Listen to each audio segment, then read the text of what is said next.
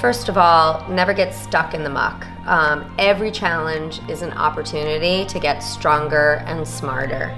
So it's not about, you know, hitting walls and then just falling. It's about standing up and saying, how do I get around it? How do I pivot? How do I keep going? How do I get better?